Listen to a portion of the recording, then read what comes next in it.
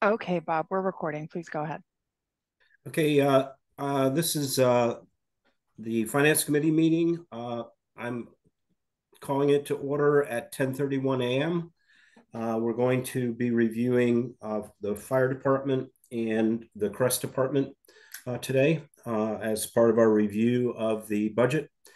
As this meeting is remote for many actions of the state legislature. So I need to first go through our list of counselors and resident members to see whether they can still be heard, and I can hear them. So I'll go through Bernie. I'm present.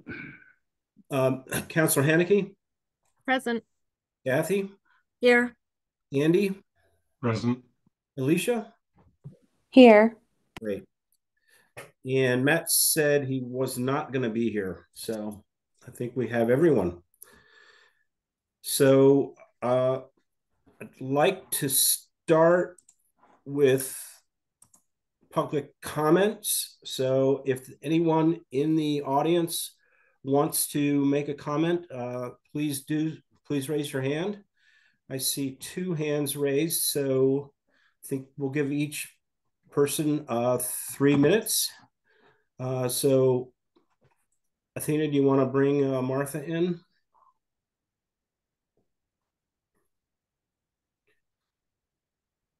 Thank you. I'm Martha Hanner from District 5, speaking as an individual.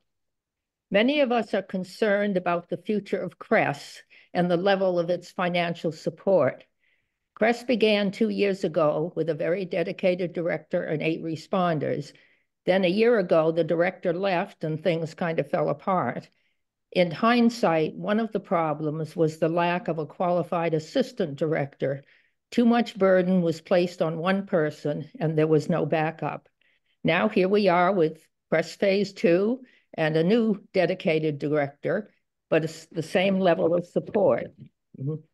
To move forward in the future, I think Crest needs an assistant director with the necessary qualifications to support and assist the Crest director, coverage of the hours when urgent calls occur. That's reference to the LEAP report. Crest needs to staff the evening shift 7 days a week, not just daytime hours. And again, that leads to the need for an assistant. And Crest needs a physical space of their own available and accessible 24/7. The 3rd floor of Bangs Center is not very accessible, and Bangs is closed to the public evenings and weekends. It's unfortunate that the interim team did not report their recommendations publicly and to the council. In the public statements I've heard the interim team make, they clearly identified the need for a professional assistant director separate from the current administrative assistant who does a great job with the day-to-day details. I know the Finance Committee does not have the power to change the 2025 budget today, and that's not what I'm asking for. However, I do request that you take some time today to discuss seriously what support does Crest need to succeed for the long term? Is there a long-term plan? And make your recommendations to the council in that regard. With the current budget, I believe that Crest is stretched too thin for the job it's expected to do. The town made a commitment 2 years ago, and it's time for us all to really think seriously about that. We owe it to the 8 dedicated responders and their wonderful new director, as well as to the community at large, to keep this important program on track for the future. And I hope that you, as the Finance Committee, can work for the long term to support that. Thank you. Thank you for your comment. Athena, can you bring Tony in, please? Hi, thank you, Tony Cunningham, District 1. I'm speaking about the library project. I want to plead with members of the Finance Committee to get up to speed, if you're not already, on the financials of the library project. And please take action to get this item on Monday's Town Council agenda. 2.3 million, more than 2.3 million, has been spent on this project to date. This money has come out of the MBLC grant installment of 2.7 million. This project is costing about $100,000 per month, every month it continues. I see in the library trustees packet for Monday a motion to send the MBLC a letter requesting a 6-month extension on the construction start date deadline of June 30th. Since the town is the grantee of the MBLC grant, I would ask why the trustees would be sending such a letter. Shouldn't it be the town manager with direction from the borrowing authority, the town council, if such an ask is to be made?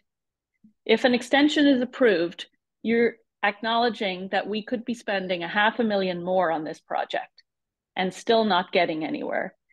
In addition to the 2.3 million spent already, the capital campaign has spent over 400,000 in raising their fundraising. This project needs to stop now. It's not viable, and any inaction on the part of the Finance Committee and the Town Council is approval to spend more than $3 million on this project. That's going to have to be paid back to the MBLC within 60 days of withdrawing from the grant. We need to figure this out now, and we need to stop the spending and hemorrhaging of money. Thank you. Thank you for your comment. Does anyone else in the audience wish to make a public comment? I don't see any other hands, so I will close the public comment period. And now we can move forward with the fire department budget. I see Chief Nelson is here and Mr. Olmsted. I don't think we need any kind of introductory comments unless you wish to give them. I think we can just we can go right into the questions. Assistant Chief Strongman took ill, so he's not here today. So, but I mean, I think why don't we just jump into it? All right. So, you guys, did you get the, Yes, we did. You got the questions. So why don't you just go through the questions and all right, your comments. And right, we're gonna kind of tag team, go back and forth, build off each other. Your first question was about the hazard mitigation plan, and that we're redoing.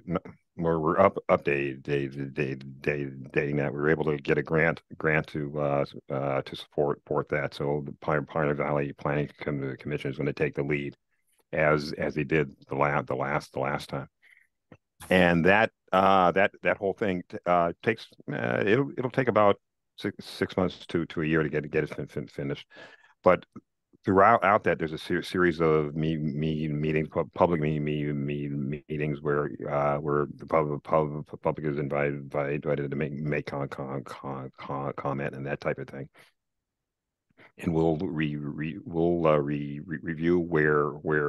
were, where we are now, and where we need to be in the future. We update it every 5 years, I believe.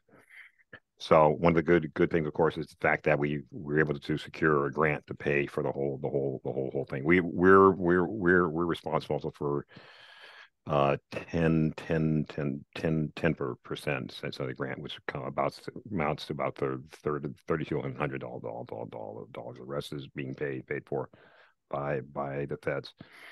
So, and you mentioned, for instance, folks on Pomeroy Court. That's one of the things that we'd want to hear about, because things have changed in the last 5 years. Those are the type, and that's why we have these public meetings, so folks can come out and talk about what their concerns are, and we're talking about man-made hazards and natural hazards as well. And as I said, things have changed in the last five years. So this will be a good chance for us to update the plan. Yeah, and I have a personal interest in the plan, Chief. So okay, just have folks informed. Yeah, but PVPC does a really good job at this. Like, as I said, they kind of take the lead on this and guide us through the process. This is what they do. Mm-hmm. Great. Okay. All right, great. let's see. The next one's about the availability of qualified personnel. And then the call force and student force, I guess. That's a nationwide issue. Trying to find qualified personnel. People don't. In the last few years, folks have kind of shied away from getting involved in public. They save, and we've had to kind of pivot a bit on how we recruit. Used to be you put out an ad, and we had folks banging down the door to come and join us, and we hire paramedics. That's our standard, but that's changed now. What we've done is we'll hire folks that are basic EMTs, but they have to be enrolled in paramedic school. And the caveat there is that we'll bring them in, but we'll keep them and send them to the academy once they complete medic school, and make that commitment, and we'll commit to keeping them. So, but that's an issue that's nationwide, and we're competing against everybody in Western Mass, for a very small pool. And it's a small pool, and it's a small pool of qualified folks as well. That's the tough part, finding the qualified people. We've done pretty well. This is a place that folks want to come to work. They want to come and work for this department. I like to say we are the gold standard for Western Mass. So, Jeff, do you want to jump in here? Sure. Good morning, everybody. Can you hear me okay? I'm sort of doing two things at once. I'm at the UMass graduation for graduates, so just make sure you can hear me. We can hear you. Yep. Okay. So to piggyback on the chief's comments, yeah, we've adjusted our hiring format over time to meet the times. COVID really had a lot to do with some of these changes you're seeing in the world of public safety and healthcare in general. So regardless, whether it's doctors, nurses, primary care, I think we've all seen the effects of that in our own lives. And that trickles down to the world of, pre-hospital medicine as well. So we've been very fortunate. We've tapped into a workforce a little bit. Some of those are student firefighters that graduated that we've been familiar with. A number of them work for us as temporaries to help fill some vacancies.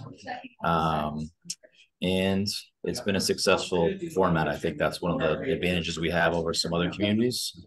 So we have a workforce that does work for us, that we get to be introduced to, and it's more than just somebody that you meet and an interview and a resume. So we're going to continue to kind of work through that as we go. The other thing too is that the workforce is savvy. They are able to read contracts, and they look at what they can make, how they can support their family, what's the short term and the long term. So there's a lot of competition for the same people the chief mentioned. So that's Ludlow, Longmeadow, East Longmeadow, Chicopee, Northampton, Hadley, you name it, across the Western Mass. Those are people that we're competing with for the same high quality folks. It's a little different than when I started in 1994, where there's 206 people that applied. The last application pool, I think we're trying to get 3 people, and we probably had about 10. Maybe. Maybe. It's a different world. And we're trying to adapt to that world that's around us. You also asked about the excuse me, the call force, and that's another thing that's emblematic of what's going on around the country. The call force is, they're a part-time force, and they still work full-time jobs. And we've seen this trend for the last 10-12 years, where employers are really reluctant to allow their people to leave support their communities and that type of thing. So it's hard to recruit for the called force. It's been a challenge for us. I mean, the folks that we have are dedicated and they care. They want to serve their community. But the thing is trying to find more folks like that, and that's just the world we live in, and it's hard. It's really tough.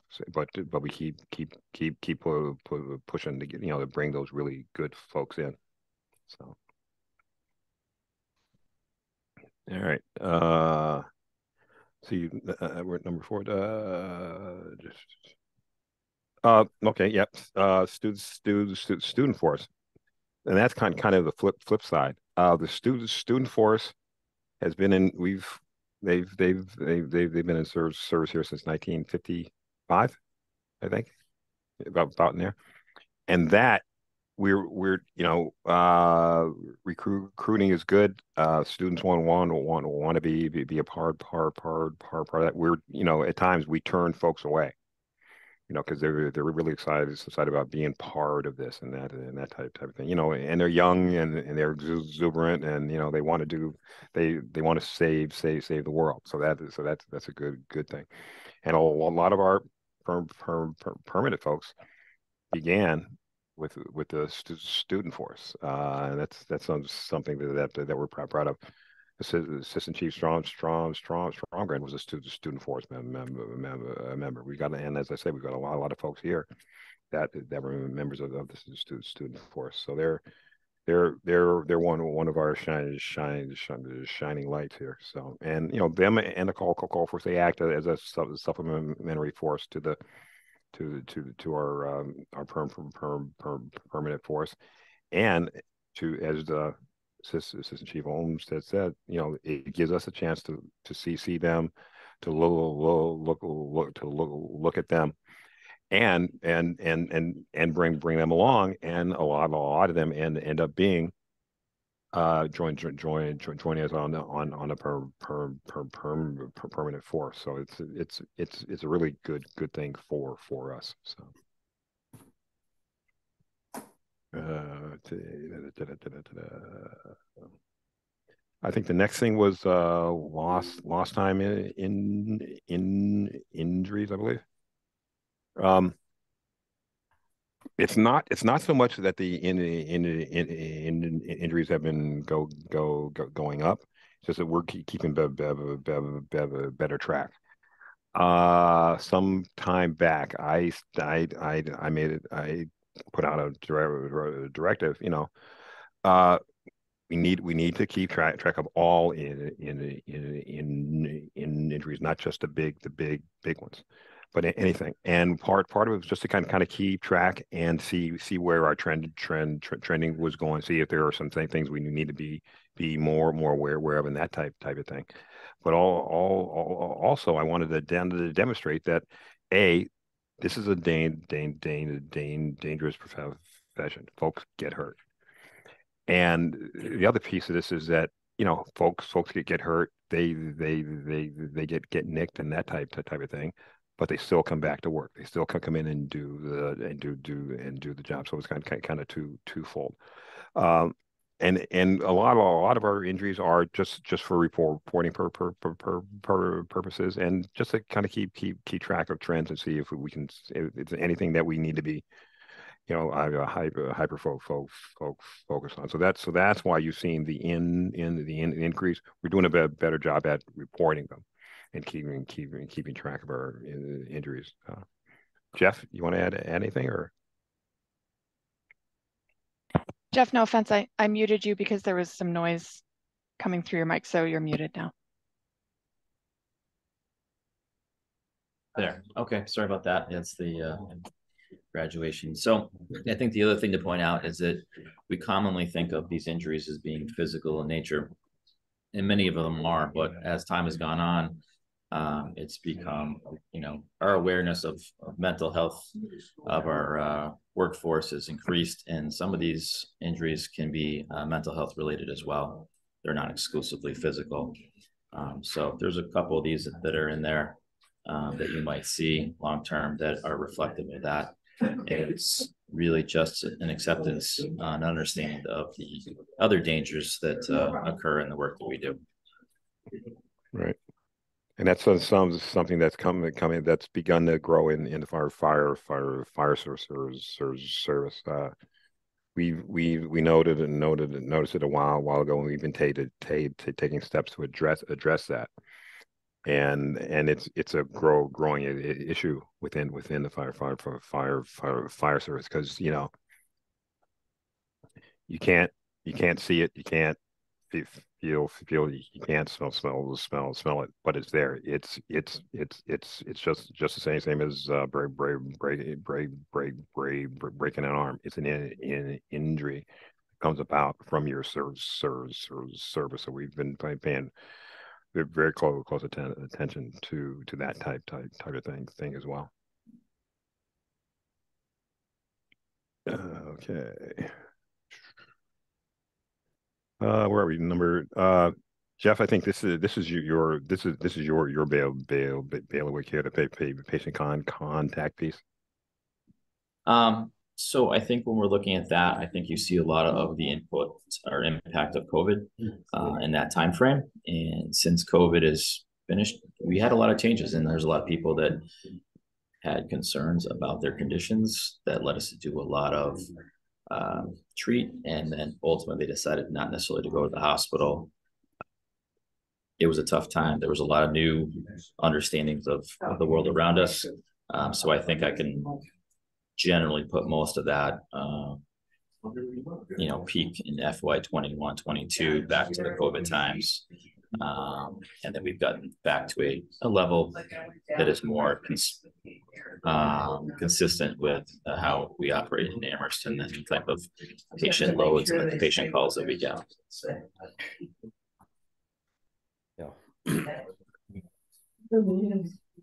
I understand your reluctance to transport people to hospitals during that time.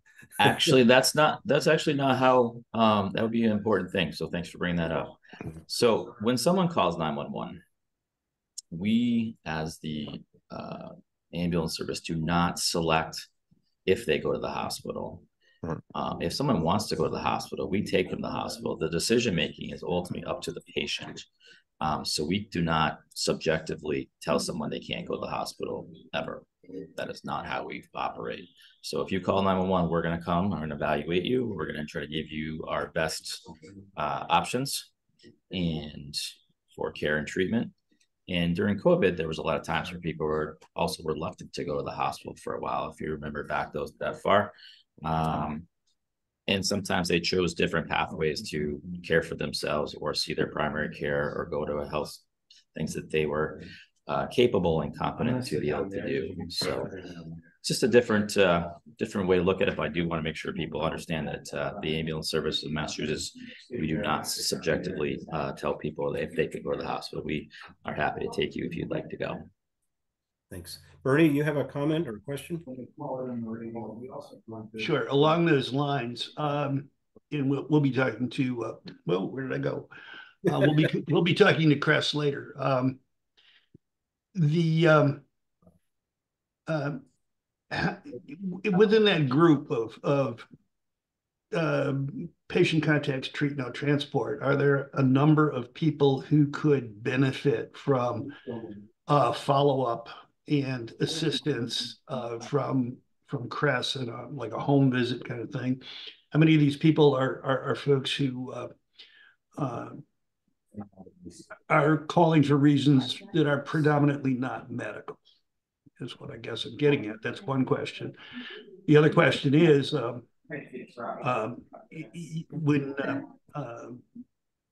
would relate to the EMS interactions with Crest and the potential there to assist Crest or be called by Crest when certain situations arise. I'm thinking of other community-based responders where they work hand in hand with the fire with EMS more than anybody else.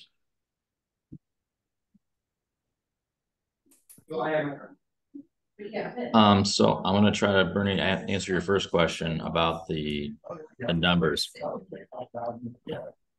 So at the answer to your question is, I think the follow-up is actually one of the most valuable components of what CREST can do. The thing that EMS in general is good at is taking care of people that are acutely ill, or injured or need transport to the hospital. The thing that we don't have the capacity to do is to follow up with them tomorrow, next week, the week after, for making sure they're compliant with their medications and they're getting to their doctors, they're caring for themselves well. It's not how emergency, ambulance services are set up. So I think that's a valuable resource for job for CREST. As far as numbers, I don't have a hard set of numbers, and I certainly wouldn't want to use COVID time numbers to try to integrate that conversation. I don't think it would be kind of an apples and oranges format. We do a fair amount of mental health calls in our system. They kind of come in two flavors because Amherst is diverse in a way of we have a lot of young people at college, so we have mental health cases that we have on the campuses that might look slightly different than they do for the adult population, often in the town side. So we function in both of those spaces as well, and work well with the university and folks in town. Yeah, go ahead, please. We certainly wouldn't want to look at the pandemic numbers. I mean, that's a pretty dramatic bump up in calls, and hopefully things will continue to calm down. Because those are, your point is well taken, that when you're called, you respond. You don't get the opportunity to sort through and say, hey, this person is called us just last week because they sprained their ankle. We're not going again. You can't do it. You got to go. Yes, sir. So thank you. And we do note that Chief Nelson is doing short time here, so this is the last time he'll be going through this process. But he's still hanging in there. He's still hanging. Oh yeah. Best job in the world. Let me tell you. The other piece is you're talking about, that's going down the road. There's a move coming from the West, sort of for community paramedicine, which would involve that type of follow up, and there's a fine line, where you're on the EMS side of the house, and then for want of a better phrase, the non-EMS where CREST would fit in to do those types of follow up. Those are things that we're working on and trying to figure out what is the best way to approach that.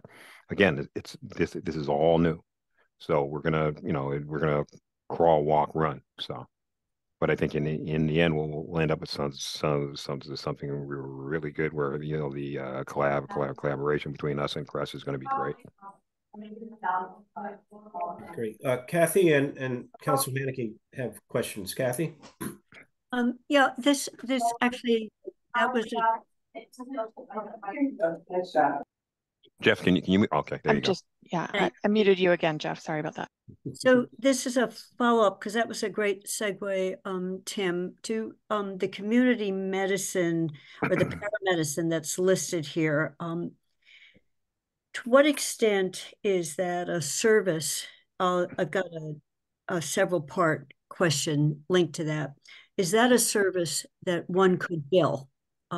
So if you think, the COVID numbers were an anomaly, but one of the things we saw across the country, not just in Amherst, is a decrease in emergency room use and hospital use from people who could be treated at the place they were living. They didn't, the super serious ones went. And some of that is this community medicine side. To what extent is some of that billable or potentially billable? Working with primary care doctors that they know you're doing that, and then with CREST. And I'll just give you the one thing I know from a couple other countries. The Netherlands is the best example of it. They do urgent calls that are they look like a mini ambulance, but it's it's a Prius or a small car, but it's got oxygen in it, and they go out and they assess.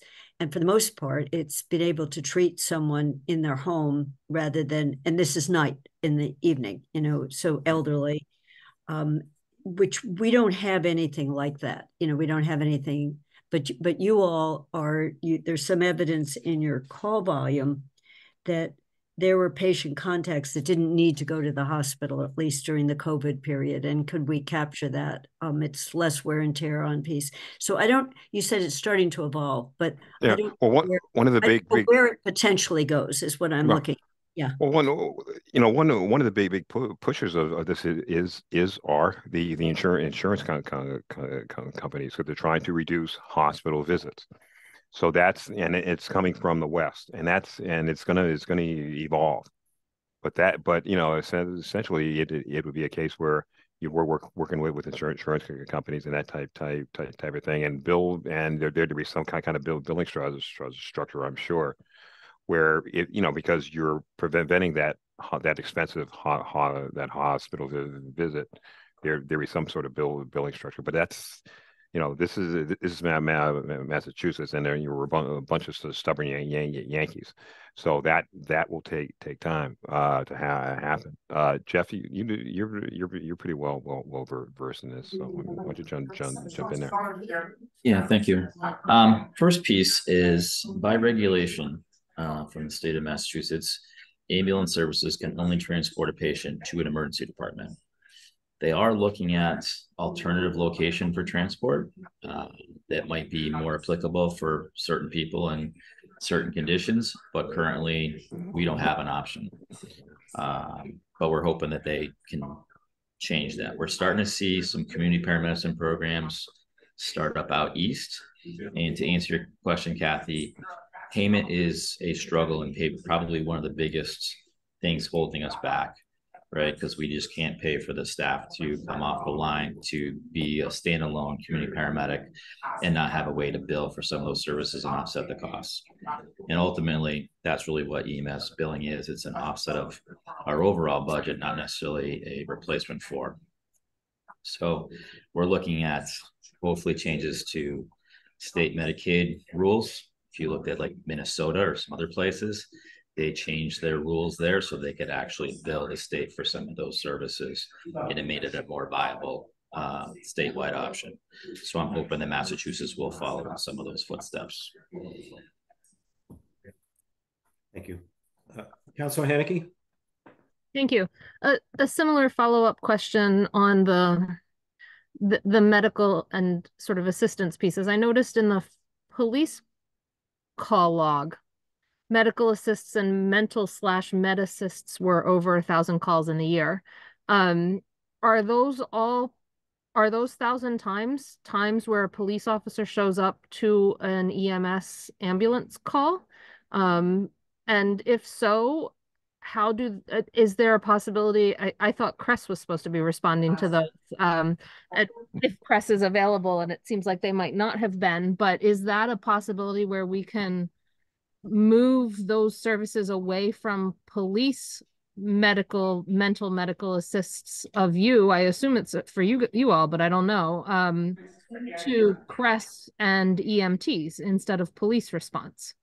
Well, I think it's the other way around. I mean, police are going and they initiate it, and then they're calling us. Again, CRESS is new. They have a limited number of responses right now, but that is going to grow. And I think you'll see as time goes on, there's going to be more of these calls where CRESS is going to be the one that is going to be the first due for first call. But again, I've said it before, as part of the interim leadership team, it's going to be crawl, walk, run. I mean, everyone wants this done. Yeah, yes today. But we have to do it the correct way. And one of the prime movers or prime things that we're concerned about is safety of the responders. And that's a big part of this. But it is going to grow. It is going to get to the point where, yeah, it's going to shift from a primary police response to a CRESS response, and then if they need us or the police, it'll morph into that.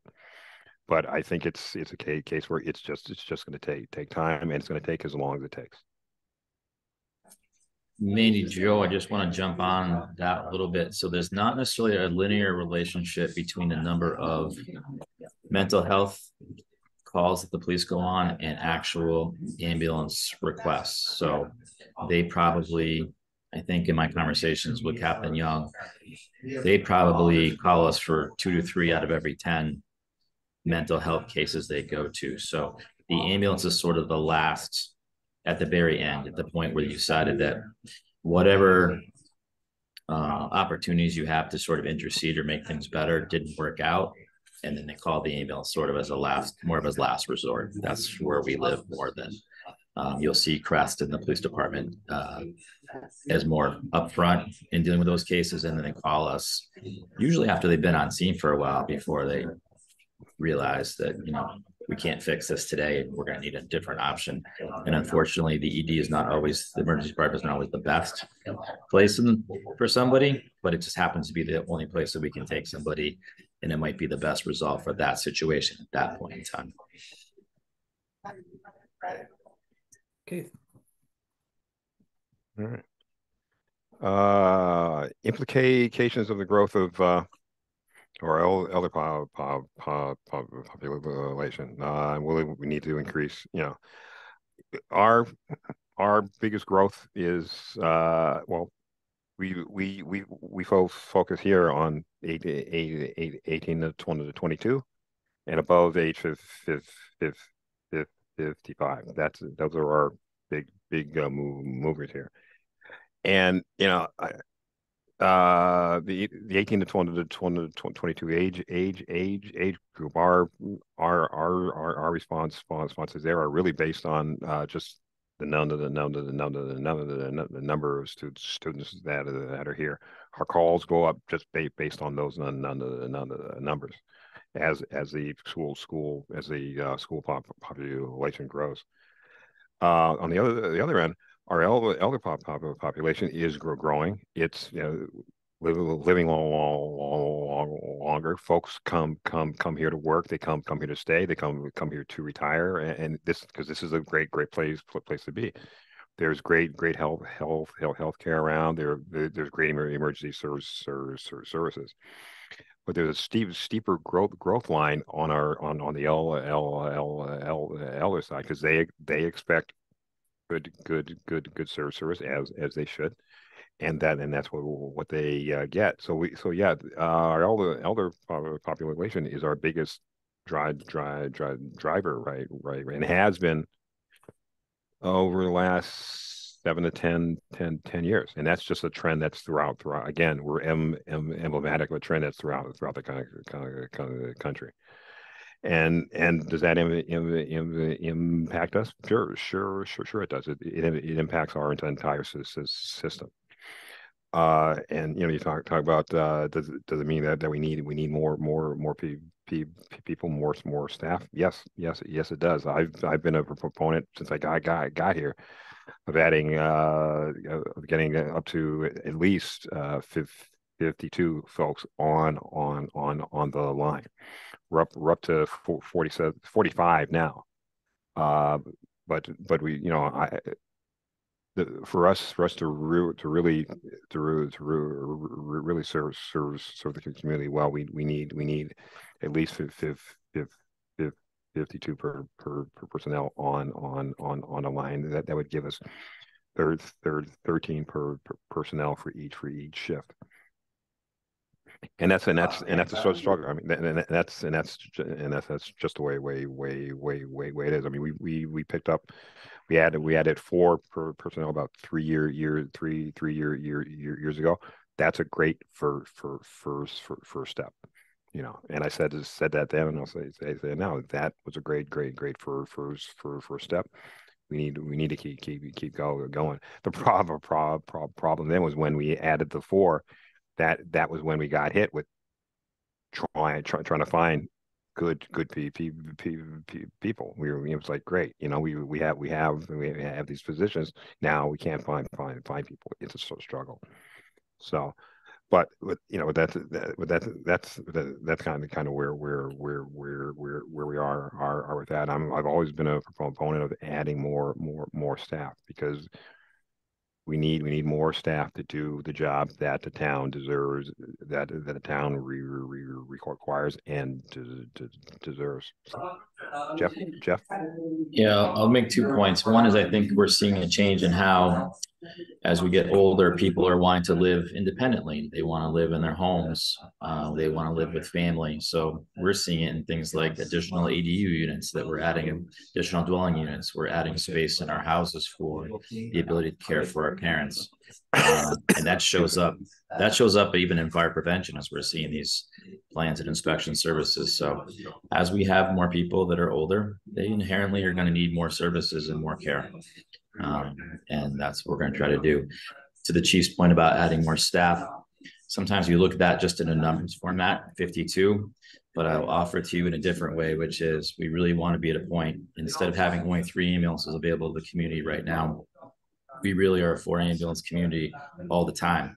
And the only way to do that is to increase our minimum staffing from 8, probably closer to 10. And when there's 4 shifts, that's, we can get to 52 pretty quickly, trying to just maintain, 8 people that would cover the ambulances and another 3 that would cover an engine all the time. That's 10, 11 per shift. And that's without even a separate supervisor for that group of 11 people. So I want to put it out there in an idea of how services are affected by the numbers, and not just the overall number and what it means. So we're trying to cover 4 shifts and 8,000 hours of time every year. So that's a lot, where a lot of us come from 2,000 hour office formats. We're about an 8,000 hour office format every year. And it can't be lost on the fact that we're really a 4 ambulance service, but at the same time, we still need to go to fire alarms. We still need to go to all those things that folks call us for, which means we still need to staff a fire truck. So you're talking 4 ambulances. That's eight people right there. You want to staff a fire truck with at least 3, a minimum of 3. So that's part of where that staffing number comes from. We still have a lot of other things to do that we're required to do, and that we should do. So, Kathy, question? Yeah, just in terms of you verbally described some of this to us last year and probably the year before. I'm assuming you internally keep a age distribution of services as they go out, and something that tracks it over time. And at one point, when there was analysis of Hadley splitting off, I saw tables like this, including, we had an outside person look at it, but I think it must be internal data. It was looking at times of day, days of the week, and times of year. So when the students aren't here, the student volume goes down a lot. So what I'm asking for is, if you have that information, it would be really useful to get it, because sure. Send me any email with the specifics, and we can get that to you. Because I think the staffing model of thinking of ambulances and EMS, when some of it is a need for home-based care, a visit and treat, may not be an ambulance. But what you've just described is, we don't have a different way of delivering the service. So right. If we've got the old way of delivering the service, which is really expensive, because bringing them then to the hospital, which is the worst place for an elderly person, particularly if they're waiting, if they're disoriented by that visit and don't need to be there in the first place. So I just be curious on seeing it. And I know the UMass has these super peaks for the big weekends. And then I'm not sure what the normal weeks. So I will send it to you, but I think it would be useful for not just the finance committee, but the council to be able to see some of that. So I'll send you that request. Thank you. Yeah, and sure, the spring weekends, fall weekends. Yeah, we're going to be a little bit busier because students make bad choices. But we're a college town. We expect that type of thing. And I've been one to say that we can't make the students out. We can't make UMass or any of the colleges out to be the great say Satan. This is just this is the way it is. We're college town. We expect this type of thing at certain times of the year, and then we prepare for it, and we find a way to make it work with what we have in our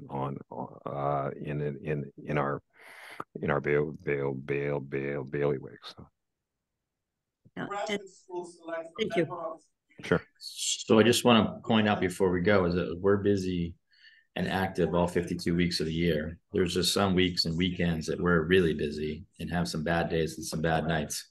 But activity wise, the crews that work for us are active and busy really almost every day.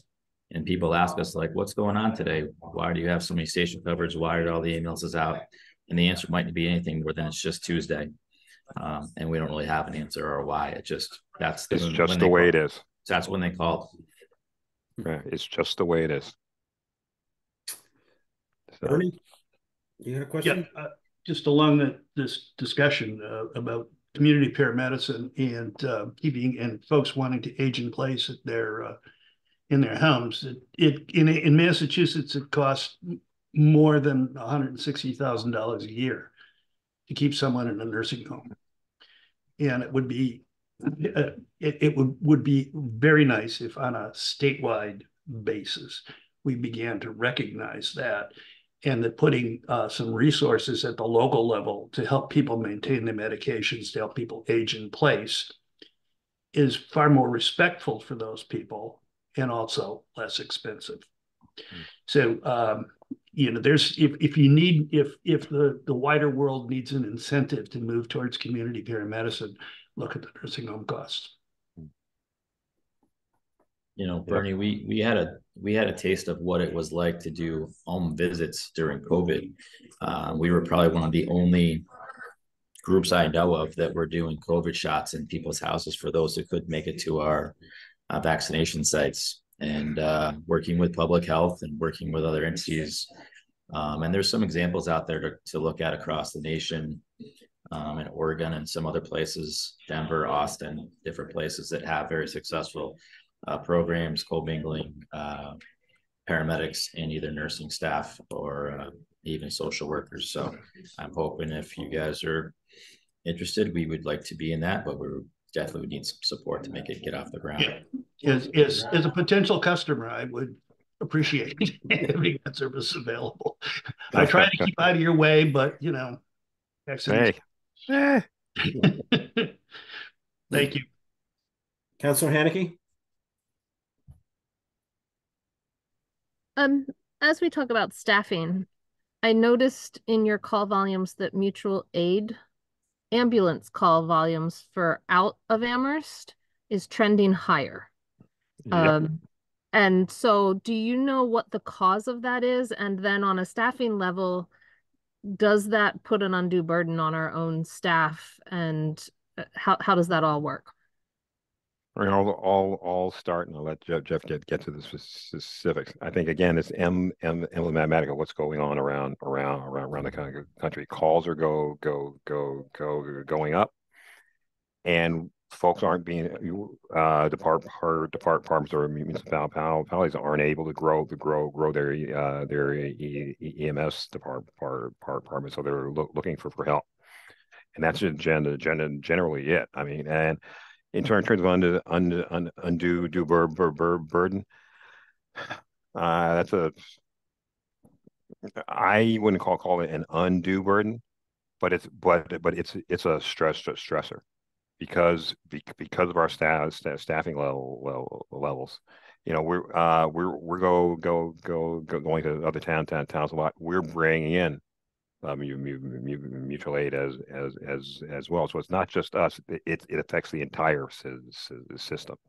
All right, so it's a system-wide issue. I mean, for us, we're going to do the calls.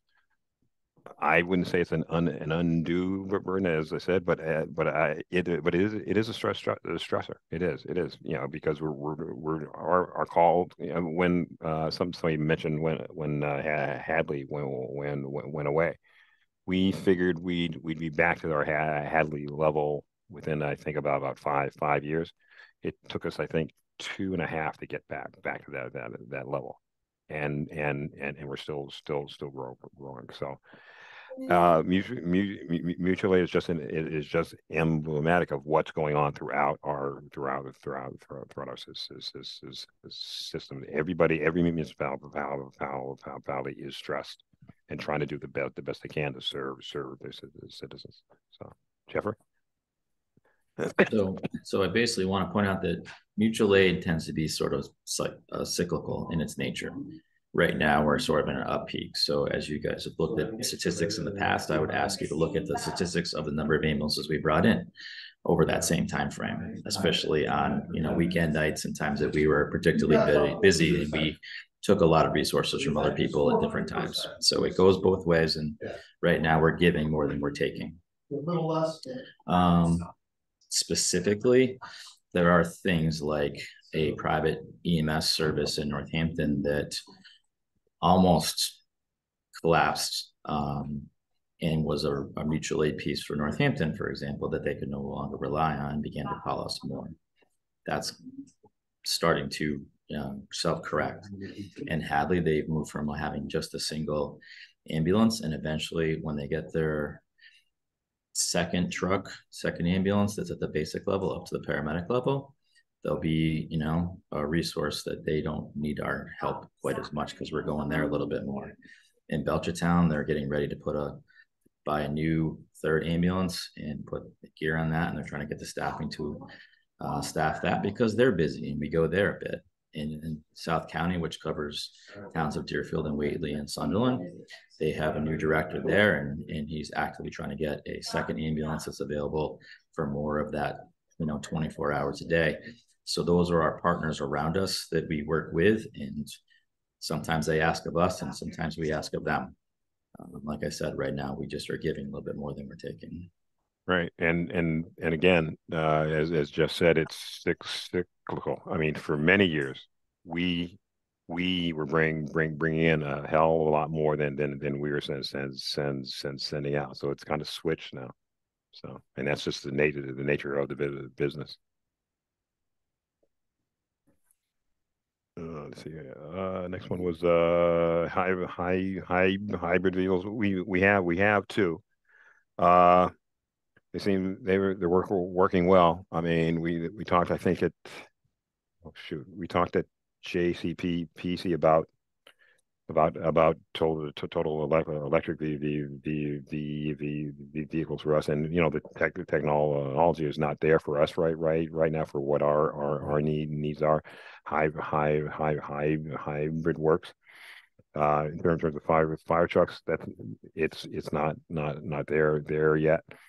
And you know, as we said, Jeff has a high hybrid response for the vehicle, and that seems to be working out well. So, yeah, the question here was it really aimed at, will these things last longer than the diesel or gasoline powered? I mean, We'll don't need find to- out. We'll find out, I guess, you know, but our other hybrid, we've had that for, geez, Jeff, that was here before I got here. So Yeah, that vehicle is not a highly used vehicle. It is Right. largely used by part prevention during, Monday through Friday days.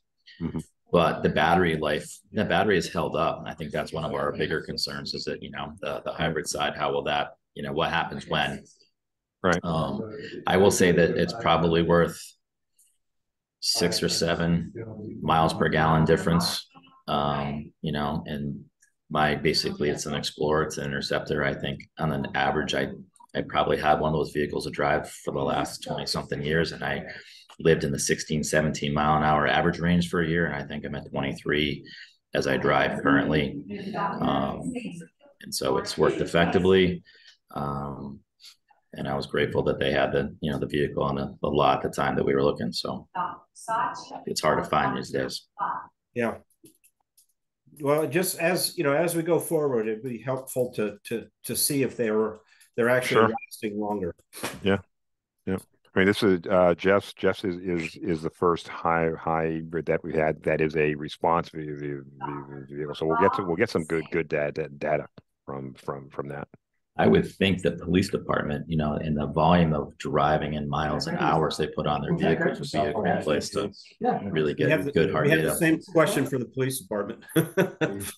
But I mean, it's if we don't have to replace vehicles as often, it'll save a lot of money and Sure. allow us to do different things. So Sure. All right. You're talking. Then next was about the communication system, and that's a piece where it was getting to the end of life. It's a dual thing. It's police and fire. It'll enhance our interoperability, which is the whole holy grail. And what the other piece it's going to do is fix some of our the dead spots that we have in town. So communication, good, clear communications are key in for us and the police department. So that's a great thing. Again, the equipment is end of life. You can't get parts anymore and that type of thing. We stretched as far as we can. So it's a big ticket, but it's going to be worth it. Well worth it in the long run. So. Yep. Let's see. So you asked about the rescue calls. Increase.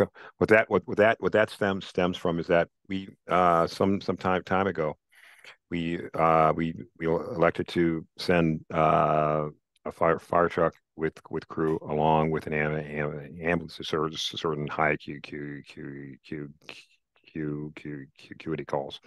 Studies have been done that show the outcomes are better when you've got more hands on site, more brain power on site at a high acuity call.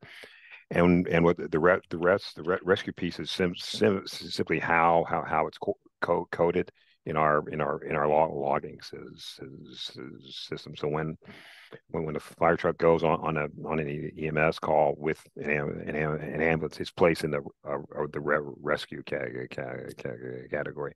I think we switched our software, so that might change a bit. So, Jeff, you want to talk about that? I mean, ideally, we try to be as efficient as possible.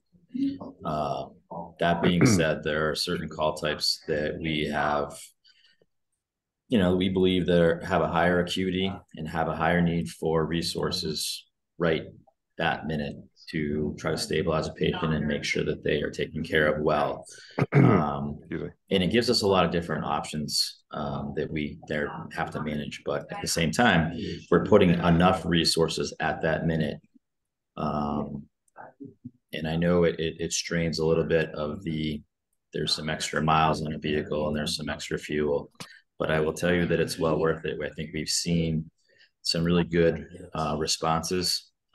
Just Wednesday, we had our annual EMS banquet for the Hampshire County.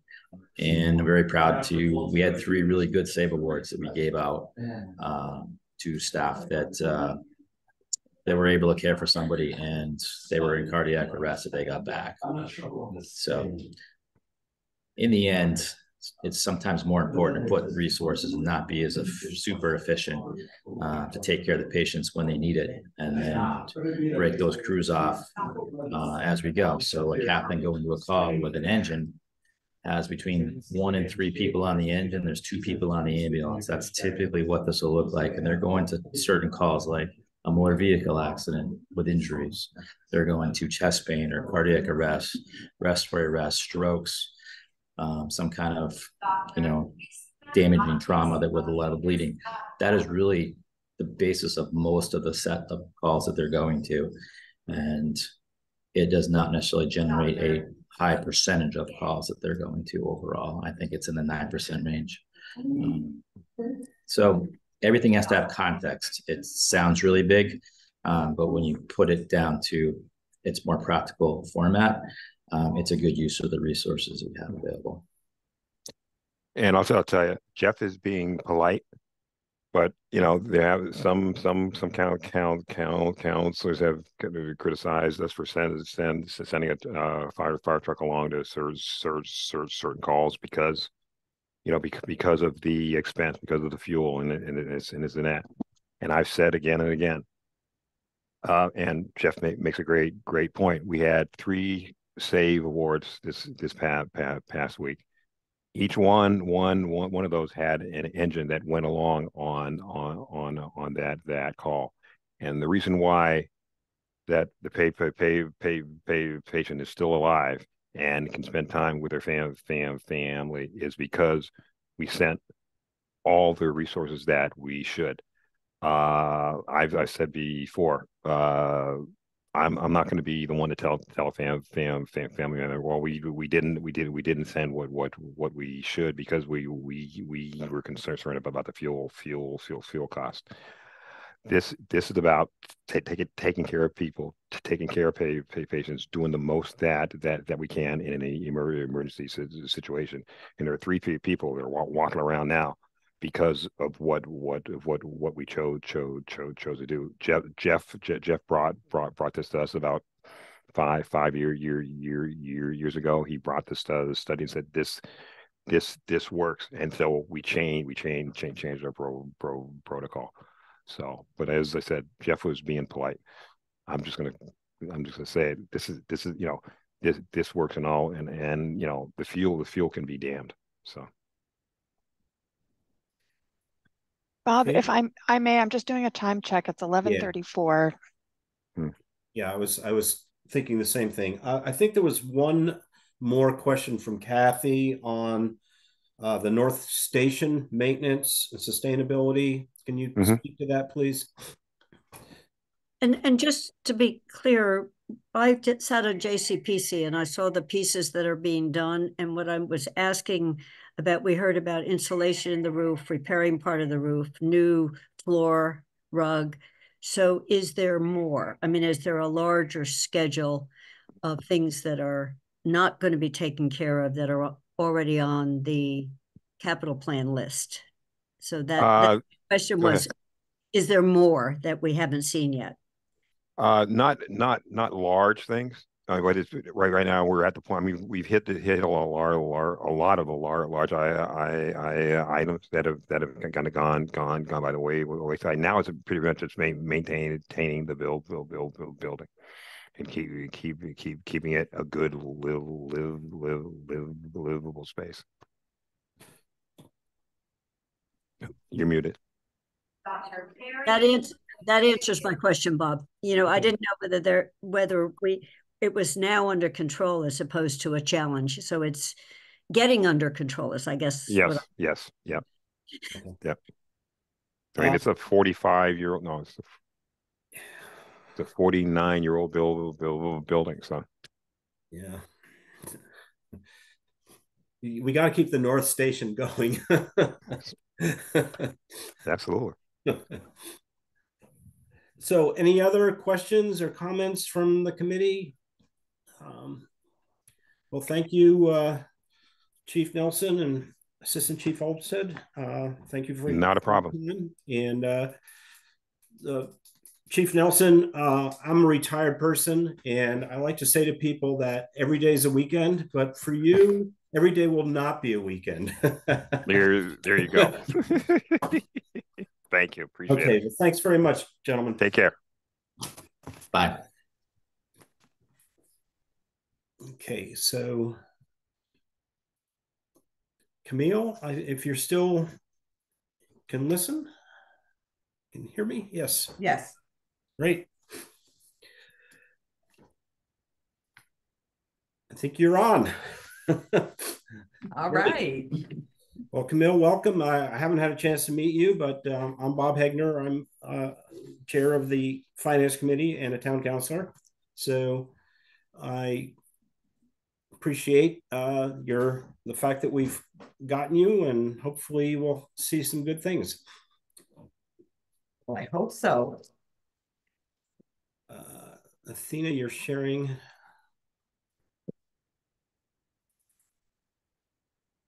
We have a PowerPoint we just wanted to put up. Okay, sure.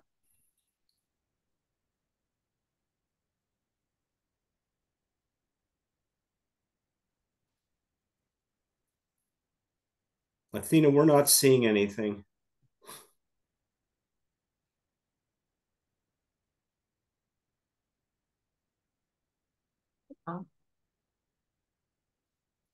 I'm sorry, everything froze for a moment. Thank you. Thank you for your patience. Great. Hey.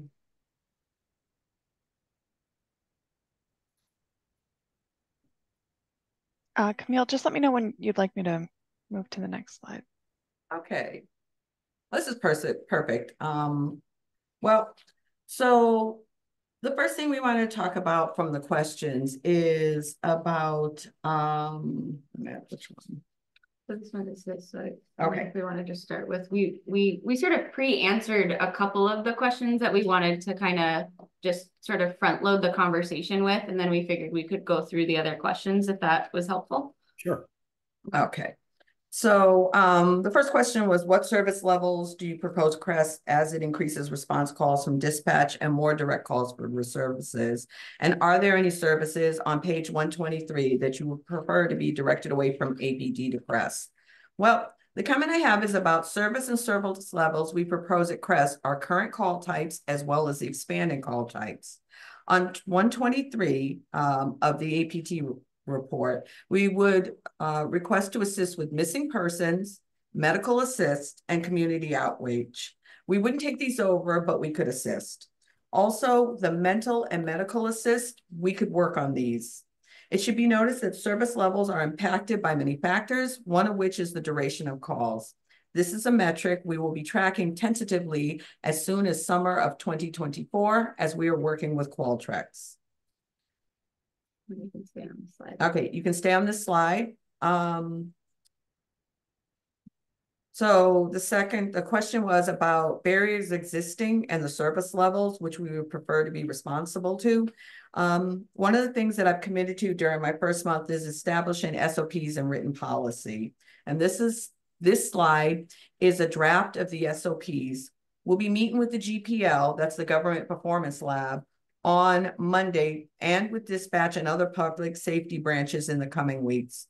It's an important note to note that this is a big change from previous director who had a different approach philosophically to this, where SOPs and policy were not prioritized and viewed as more restrictive. And here are a couple of things that we have received from dispatch. As we were told by the town manager and the department head, CREST has been approved to respond to a certain type of calls, and they will add that call to our triage. And for some context, when triaging well-being checks, if the check involves the possibility need to enter a premise they default to the PD response, in part due to the fact that they can't send CREST and PD on a co-response.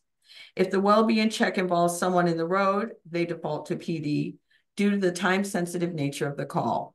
If the well-being check involves someone in a highly agitated state, they currently send PD, although this is the exact call they dispatch would like to be able to send a co-response.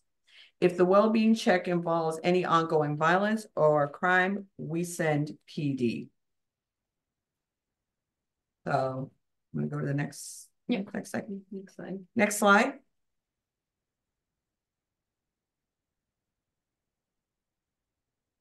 Athena, next slide, please. I wonder if it froze again. Yeah, might have froze.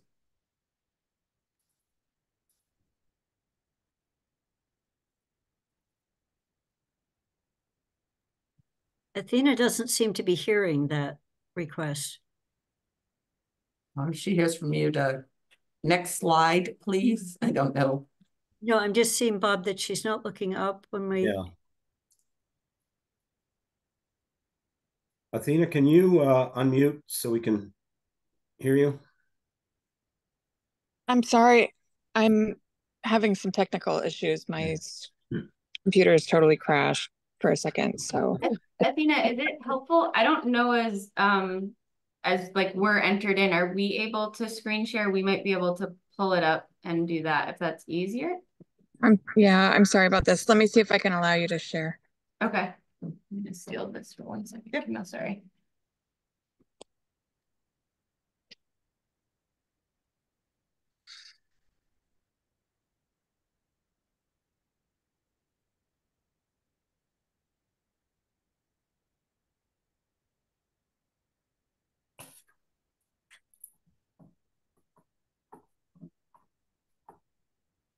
Do we have it up if we are able, should I try to screen share?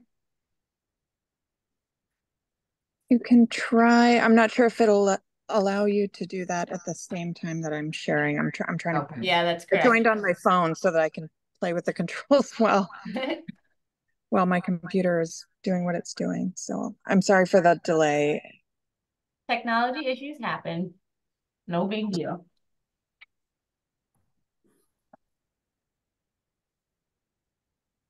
I tell people all the time, I'm convinced that like from the pandemic, Zoom is just tired. So every once in a while, it's like we're gonna break.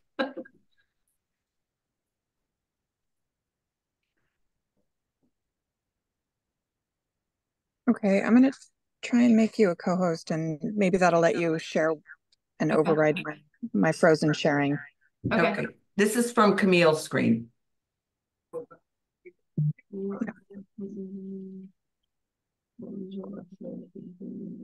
This will stop. Yes. Okay. So just give me 1 second. Sorry. So now can folks see our screen? I think it's not clear. I mean, I didn't see anything different. Mine still shows that it's Athena's screen that is being shared. Oh, interesting. Okay. Okay, want to try it again from. This will stop. Yep. How about now? Because on our end, it shows that we are screen sharing. There. Can you see that now, folks? I can see it, yeah. And Athena, is it like if I advance, is it? Yeah, you should be all set. Okay. All right. Yeah, there you go. Okay, great. Okay. Sorry, folks. Thank you for your patience. All right. Another question was about the budget missions, about our mission statement is to serve as a community builder, connecting people to services and resource. The original intention of CREST was to serve as an alternative to armed response for nonviolent police calls. It seems the original mission might be getting lost. Has it? And I responded, no, it hasn't. We still serve our neighbors in a capacity that would tie up police or others for much of their time. We are able to spend time with the neighbors, reaching out to resources that we have partnered with and have gained valuable relationships with other departments within town. Also, we get direct calls from town hall, the library, and such, rather than employees calling the police. And I'm going to turn this over to Kat to explain this slide. Yeah, and so there's two pieces that I wanted to mention in relation to the mission statement. So on September 19th, when the interim leadership team took over the department, one of the first activities that they did was a mission and vision statement, because there was some sort of lack of clarity on that and disagreement on that. And so the mission statement that you have in the budget hearing is in the budget narrative is what was sort of landed on. And one of the things that we're doing with the Harvard Kennedy Foundation with the Government Performance Lab, so they embed a fellow into a department, and we're working on both some data as well as dispatch related things. And so one of the things that we did is we took the mission statement, as you'll see on the left-hand side here, and then we kind of pulled out of that different, very specific objectives, which we really boiled down into 4 specific objectives. And then from that, we identified different key performance metrics that are tied into those major objectives. And so right now we're in the process of sort of wrapping up working on the data piece. We're going to talk a little bit more about some of the internal data that we have for the last 6 months in the department. But as you'll see on the right-hand side, so those are some of those performance metrics. And so this sort of speaks to the question of, is the mission statement being lost or not? Because what we're then doing is we'll have performance metrics that then tie back into that mission statement, and it'll allow us to sort of guide and check the work a little differently. So, and I'm gonna progress to the next slide, if it allows me to. There we go. Okay. So the next question is, have there been issues without a second in command? And if you look on the approved organizational chart on page 128, it has me as the director, 8 community responders, and an administrative assistant. The proposed organizational chart would be CREST director, an administrative assistant, which we still currently do not have, an assistant director, a clinician, a shift supervisor, or I was going to call them lead responders and responders. And each one of these would have a specific role. The assistant director would be able to take over some of the needs that have been going on now. As you know, Kat was the original program assistant and now is the implementation. And Kat is the 4th implementation manager for this department. The first one lasted for less than a month. The second one lasted less than a month, or just shortly more than a month. And the third one lasted about 3 months. Right now, Kat's been in this role since March of 2023 till current. And as far as program assistant, Kat was the first one. And then the second program assistant lasted approximately 1 month. So due to the lack of administrative support for the department, I wanted to let you know that Kat has been holding many roles of both implementation manager, program assistant, as well as serving on the interim leadership team from September of 2023 until the day I arrived. So I wanted to get across that having additional support will greatly enhance our department to be able to stand up. We're public safety with 10 full-time staff, 2 senior tax write-off volunteers, and having administrative support, an assistant director, and shift supervisors will allow the department to support the work that is being asked of and expand on and expected of. Next one. So, right. So if you look at this, this is an aggregate CREST department from November 2023 until the current. Yeah, so we had some questions. The 6th question that y'all submitted to us was around looking at some of the CAD calls. And so there's a couple of different pieces that we just wanted to share with folks, and we kind of anticipated that there'll be other questions in this in our time together around this, but we're essentially right now we're sort of on a second version of our data set. And so the data that you're seeing before us, we launched November 6th and it runs until current. We run monthly reports. So this all of this data is through April 27th. Because that's when we run the end of the monthly reports. So as you can see, this is based on our internal sort of systems, right? So this is our number of reports that we have, the total number of interactions that we have with individuals. This includes both one-on-one interactions as well as some of our larger scale events, and then also the number of resources that are distributed. I do want to draw folks' attention to that in January, we had less sort of activity, if you will, and that's due to a holiday, due to different trainings that we were putting our responders through at the time. We were also in the process of onboarding 3 new responders. So that was some of our original responders were being pulled off to help support that onboarding process, as well as attend some of those trainings. And then we were also in the process of doing meet and greets with potential director candidates. So that kind of speaks to that. And then broken down also by months are the different 7 different call types that we are currently responding to. So this is sort of looking at our CAD metrics, if you will. So I wanted to just sort of share that. And again, this is sort of the internal reporting that we're using now. We're using Microsoft Forms. It's not ideal. And so Camille had mentioned that we procured Qualtrics, and we're in the process of actively onboarding that. And so essentially with the GPL, and I'm going to share a little bit more about this in a minute, we're going to be shifting what we're reporting, which will sort of help capture the work much better. And then that will then be on the Qualtrics system. These I just pulled out in terms of some bar graphs or some pie charts, excuse me, so that folks can see by month. This is kind of where that falls in terms of percentages. And we did also email over to dispatch and ask what's the total number of CAD calls that they have. And so you'll note, again, if you were to add up the numbers on the previous slide, it's slightly lower than this because their data, they ran until May 15th. But there's 356 different CAD calls that they have in the system there. And then this is also our aggregate call source data. And so again, an internal piece, but looking, and I just pulled sort of every other month for folks to look at. It's worth noting that self-initiated calls fall into the town department sort of CREST category.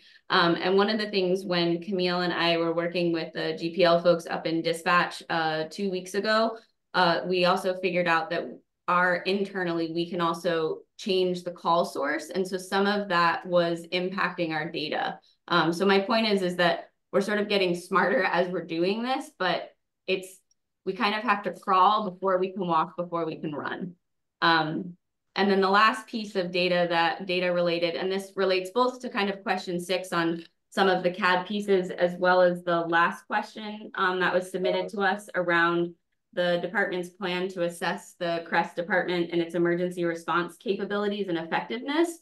And does the budget propose support this? And so there's really 2 pieces to this.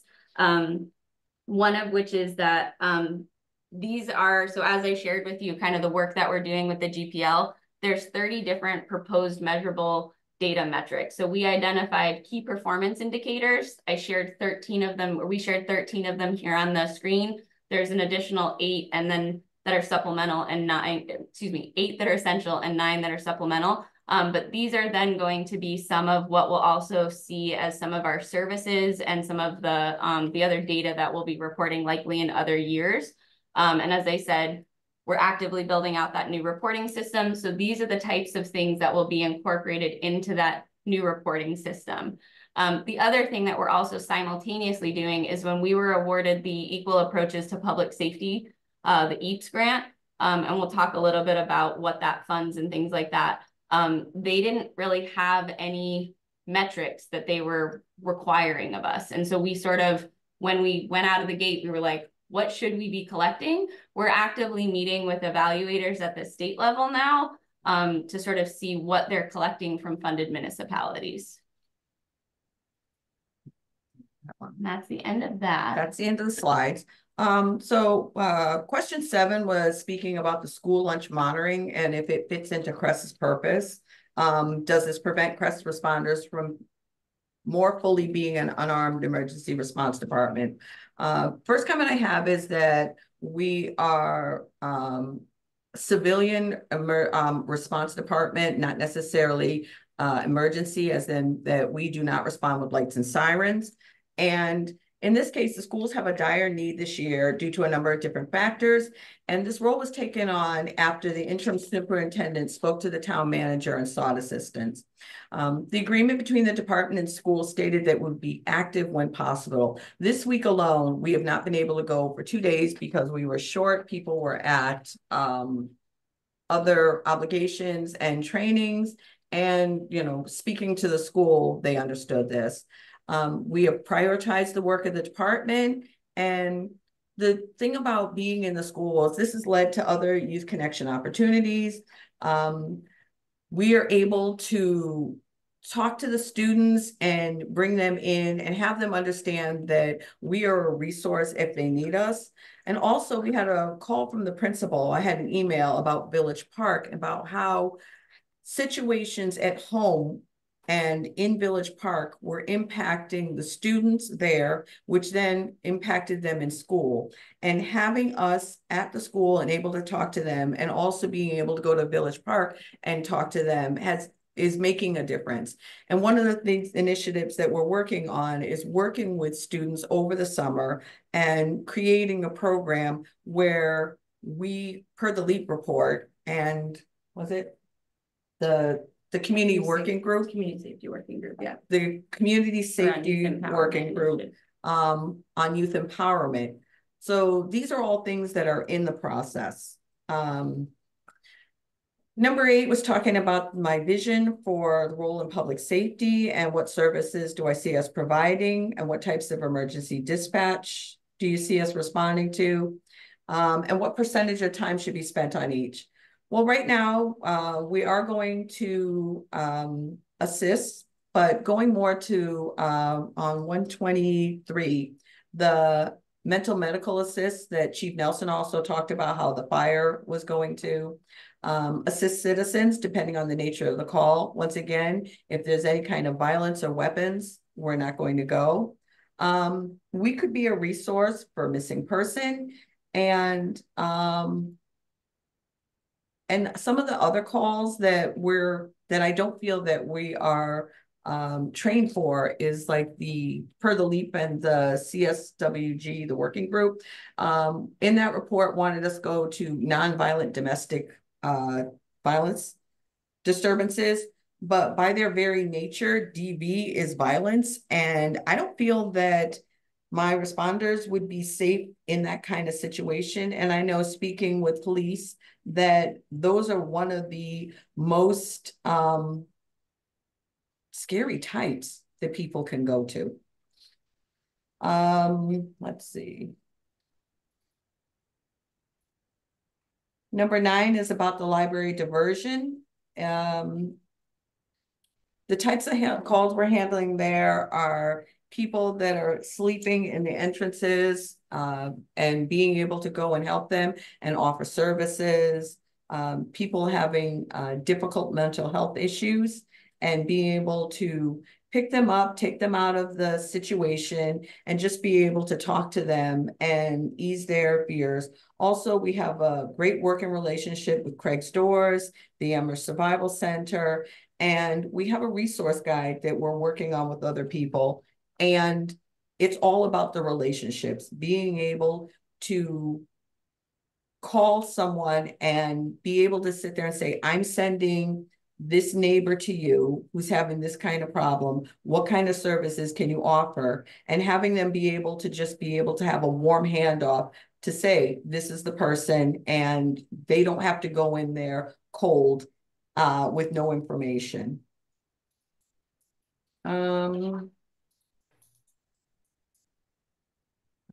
I think that was the next one. Yours, the last one. Assessments. Yeah, and the last question, which I know we shared a slide on, but regarding the the department's plan to assess the CREST department and its emergency response capabilities and effectiveness? And does the budget as proposed support this assessment? So one of the things that we requested was if we could also show this year what our equal approaches to public safety grant support. So right now, if you look on, I forget the exact page number, sorry, but it is page 130. You'll see that 96% of our budget is really for personnel. And so that public health, that Department of Public Health grant really supports a lot of our operations right now, a lot of our programming and sort of other expenses. So things, you know, we can mention what some of those are, but that grant has been instrumental in allowing us to stand up in the ways that we have. And then the non-fiscal grants that we've been a part of and that we've received, I know that was something that was mentioned in one of the earlier questions, has been really helpful. So the Harvard Kennedy Foundation, for example, has been really helpful in terms of their technical assistance, as well as the Council State Government in terms of also understanding sort of on a national level how other alternative response programs are navigating some of the same issues. Yeah. Okay. And I just want to say, day 29, I am happy to be here.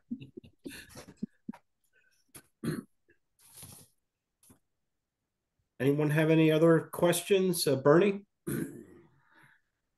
Yeah, thank you, Bob. Camille, welcome. Hopefully there'll be a day 579 or something like that. We like to keep you around. Let me just say I agree with you completely about domestic violence. That approach, you're in a situation where at least one of the parties is disinhibited, if not by substance, by blood pressure. You're in a situation where you're confined and you don't know what's around the next corner. And you're also in a situation where there's plenty of weapons. Don't have to be firearms. It can be any kind of heavy object, so or any object. So that's a wise choice. I also agree with your need for a clinical component. My question would be: have you what at this point is CREST's relationship with the DMH funded vendors, where you might need to have someone be provided with some kind of emergency support or respite?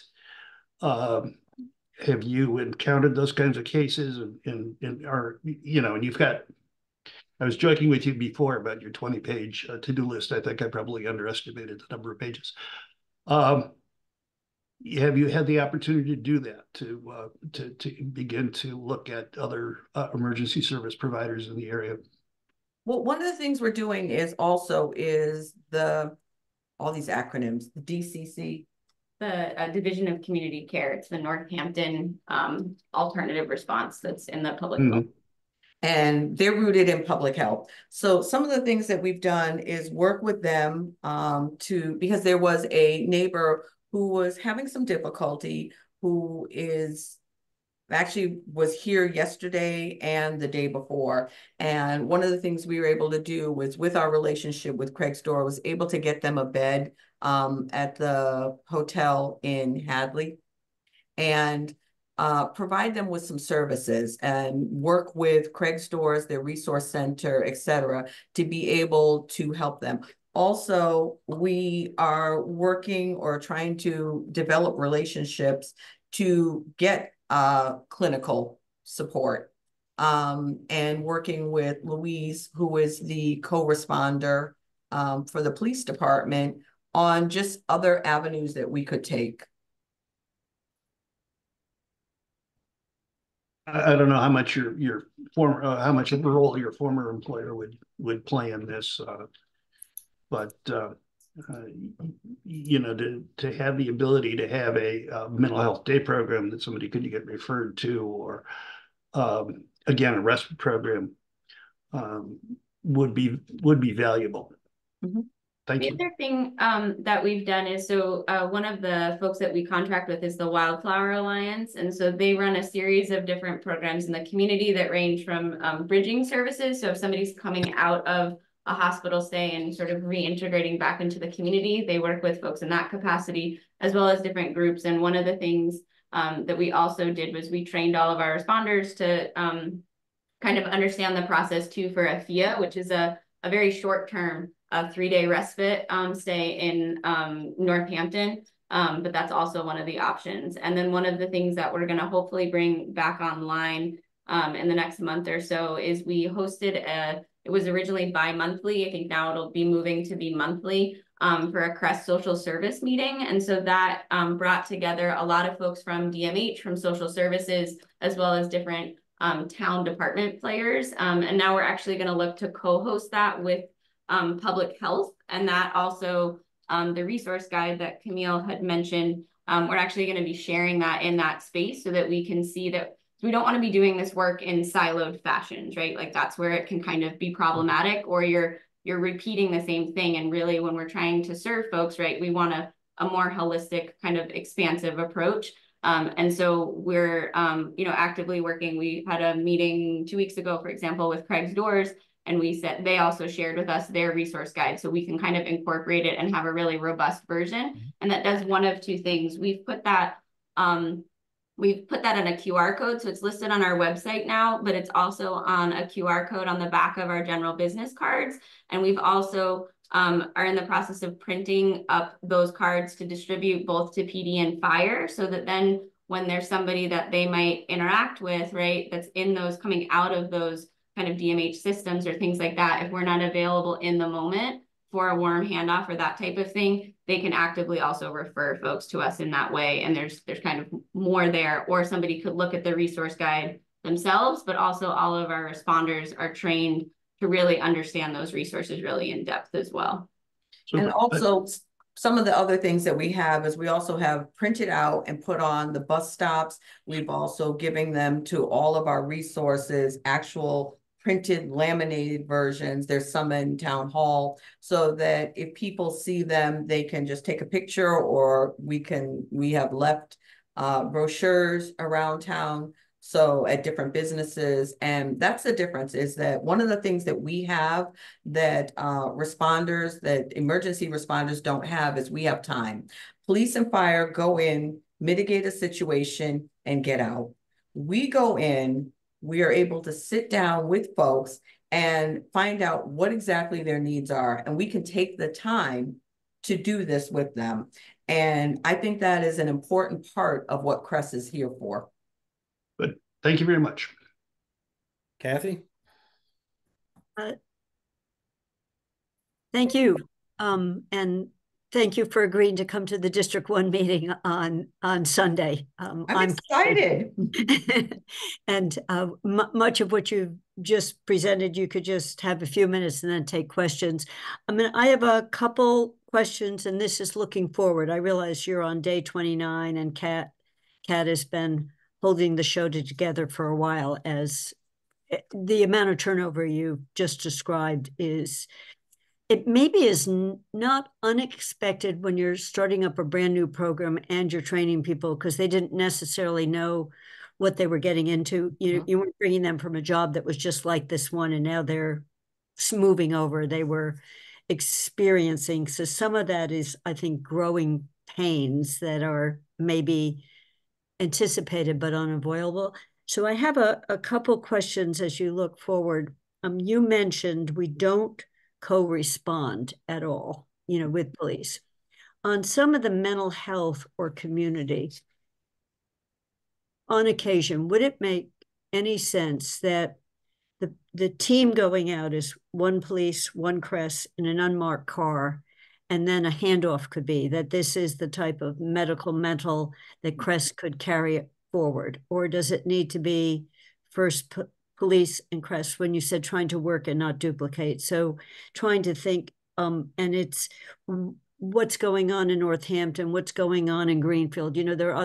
Everyone's got their own unique model, but trying to learn from each other, saying we started out this way with minor changes, we're staying the same route, but we could accommodate. So as you look forward, because I think domestic violence is one issue, but some of the medical might be we have a person living up here in North Amherst that I'm sure the police department could tell you exactly who it is, but the equivalent of a frequent flyer on an airplane, it's a frequent flyer with calls of distress that are invasions of Martians and other kinds of things, you know.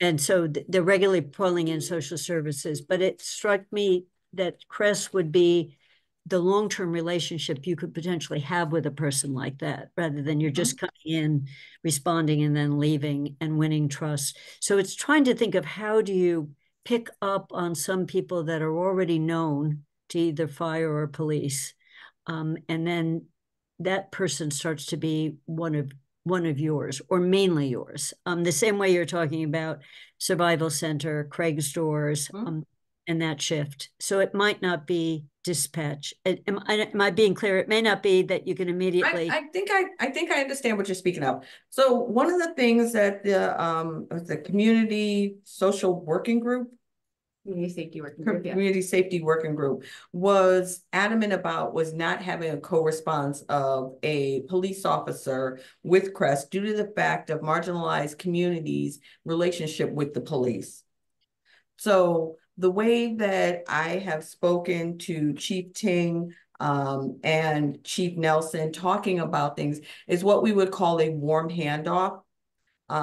So if they were called to a situation and it was something that was better suited for CRESS, then we would get a call and we would get all the information and then go to this, all right?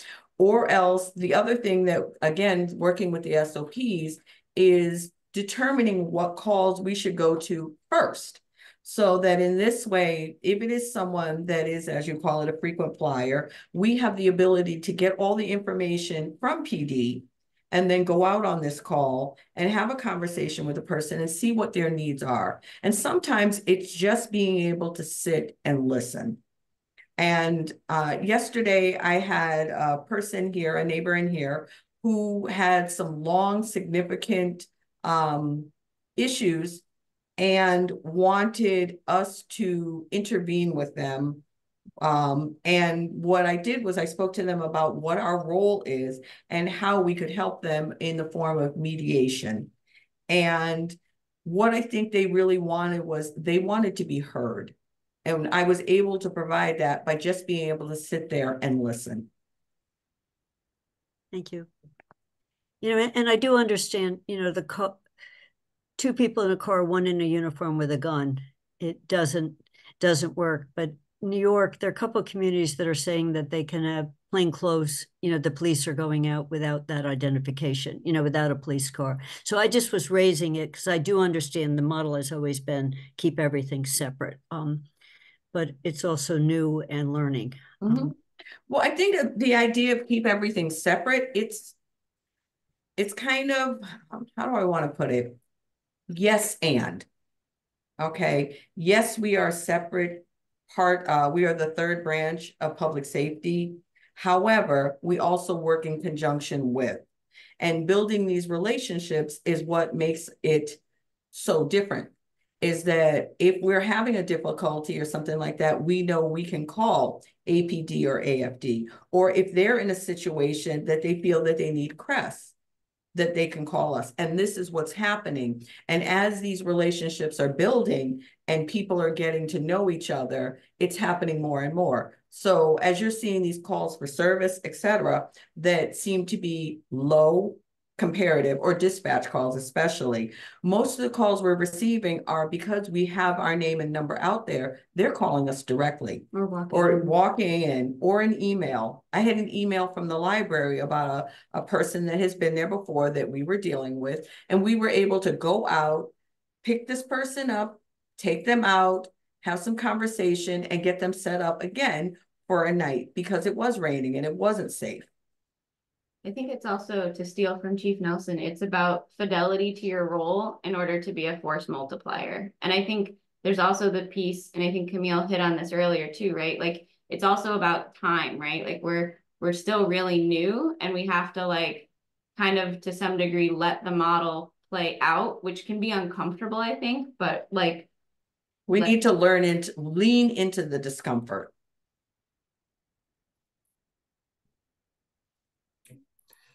Councilor Walker. Thank you. So first I wanted to thank Camille and Kat for the presentation. It was really helpful to have the visuals up. I just have a few questions and comments. As an original member of the CSWG, a prior co-chair of the CSWG, I do have some concerns that don't need to necessarily be discussed in this meeting, but I just wanted to bring up about the mission statement, just because, and nothing, not that there's much wrong with it, but why the unarmed public safety department rooted in trauma-informed and anti-racist framework was listed last. And that is the main focus. And so I just wanted to bring us back to like the charge of the CSWG when we were looking at this was to make recommendations on alternative ways to provide public safety services to the community and make recommendations on reforms to the current organizational and oversight structures of the Amherst Police Department. And that is where this recommendation was born from, is like our research into those two specific areas. So there is a reason why this is being recommended as a public safety department as opposed to public health in Northampton, because that was our specific charge.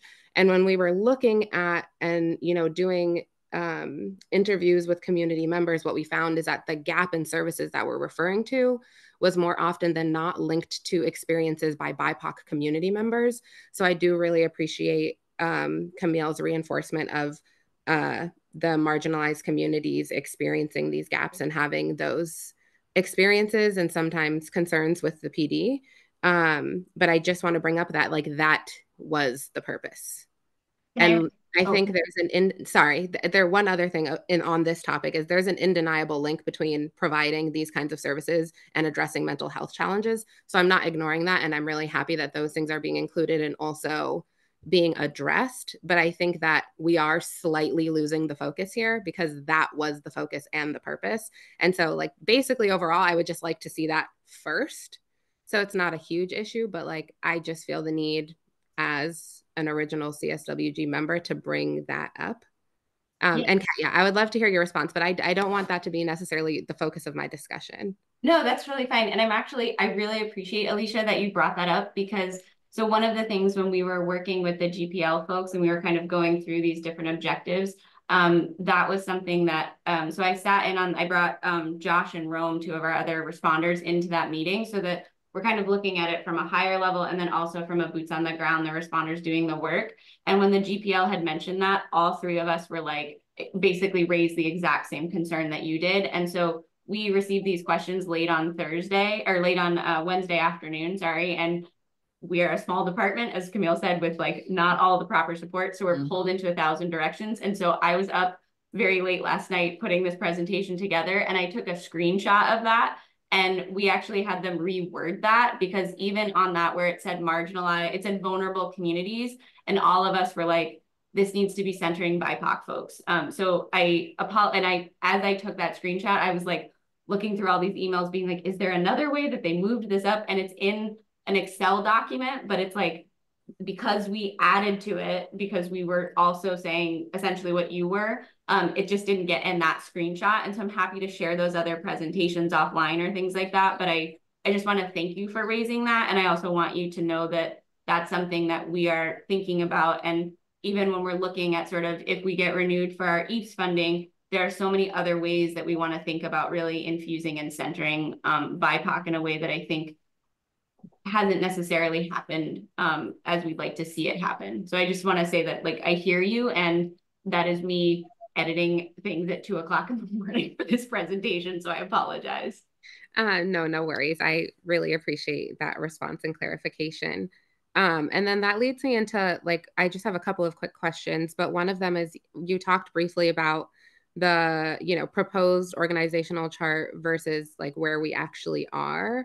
And maybe you can't answer both of these questions, but one is that do you feel that the budget that you're given for this upcoming fiscal year supports you all enough to continue this, because we're, building and growing and learning through the next year? And is there a plan or a thought for expanding on that in the coming futures? And has that been a part of the conversation? Like, do we think what we have now is enough for this year? Do we think we'll need more after that? Do we think we need more now? And just like, what are your current thoughts on that in terms of the positions that you have and how functioning is looking for now? Well, as it stands now, people are wearing many hats, and that responders and myself and Kat are being pulled in different directions trying to get things done. But I do know that the thing that we need most right now is an administrative assistant. And I think the goal for us would be to have an assistant director and a clinician. And I'd like to build towards that, as well as expanding the hours. So again, this is a crawl, walk, run. And I mean, any department say we could always use some more money to make these things happen. Right. Okay, thank you. That is helpful. Yeah, and I think the CREST department, when we first started originally, and I think this was part of the initial placement in the Bangs Center with the renovations that happened, that there was a BIPOC-led mental health agency that was supposed to move in and start with CREST. And I'm not sure exactly what happened with that, but I think the idea is that there would be a clinician working with you all. So I would definitely support and love to see that happen in the future. And hopefully, if not this year, in the next coming budget years, we'll be able to accommodate those things. I had one other question. Sorry, I had so many notes. Yes. The other thing, Alicia, that I just want to add. So one of the things, so in October, we had to do sort of a comprehensive update to our implementation plan for our equitable approaches to public safety, the EAPS Department of Public Health grant. And one of the things that if we're renewed, the sort of third bucket that we'd like to work on with the Harvard Kennedy Foundation is drafting RFPs, so that if we are funded, we can sort of hit the ground running to put that out. Because now that we've done the work, we're kind of seeing like what's missing or what needs to be augmented. And so one of the things that we looked at is, are there ways that we can kind of creatively potentially use that funding as a short-term gap to maybe fund a clinician in some ways, if that's per diem, if that's full-time, or what that looks like. And so we're having kind of conversations around ways that we can get creative around that. And then, you know, eventually, right, like that's the main thing is like, while the operating budget supports 96% of our personnel, eventually as you stand up and as you expand, right, and as we want to be kind of co-equal branches and expand, that will hopefully adjust accordingly. And so we would then need to also put in place, if we're, you know, awarded a 3-year grant or something like that, how we would be able to do that. And I think also going back to some of the data and the metrics, that's also the benefit of why we're doing the stuff that we're doing now, because right now we're not currently eligible for DOJ grants, Department of Justice grants. And so some of these other metrics that we're looking at hopefully will also later on, right, because this is now happening on a national level, that maybe other things will also open up. So it's just, again, I just want to say I appreciate your point, and it's something that we're not only that we are aware that we want, but we're also trying to think of different solutions for how we can do that. Okay, great. Thank you. And I have one last like comment / question. And that was on the youth piece. So like, while I'm glad, you know, our town is limited for resources right now. And so I do really appreciate sharing resources and the fact that you all are helping the school, because I know the school has some challenges. So I do appreciate that.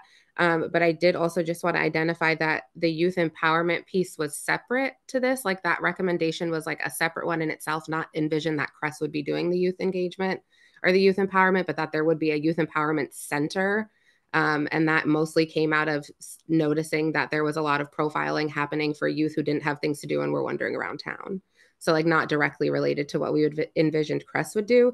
But I think we thought more of CREST as, like Camille said, the mediation and case management type of thing. So I was wondering if you could just mention quickly about if there's any case management happening and if there's like a system and funding to support the case management or like keeping track of those kinds of things.